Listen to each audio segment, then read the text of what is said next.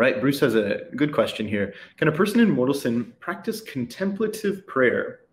Good question. So there are two types of contemplative prayer in the Catholic tradition. There's what's called acquired contemplation and infused contemplation.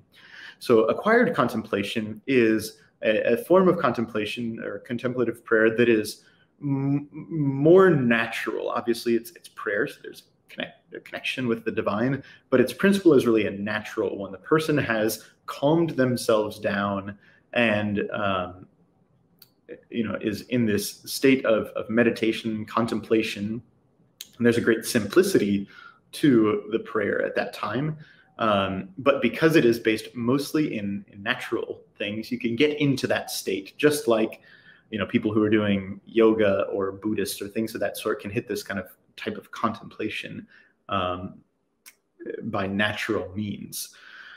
Now, there's the whole question of how much prayer is really possible when you're in the state of mortal sin. Obviously, God still listens to the sinner. He hears the cry of everybody. He hears the prayer of everybody. But the union with God obviously is very limited at that point, because we don't have sanctifying grace, but God still can give us the actual grace to pray and to speak to him at that time.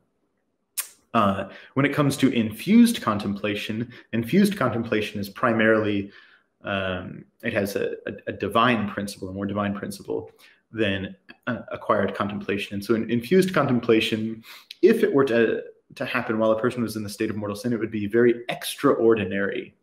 So it would be by some extraordinary act of God to place the person into that situation and to infuse them with contemplative prayer.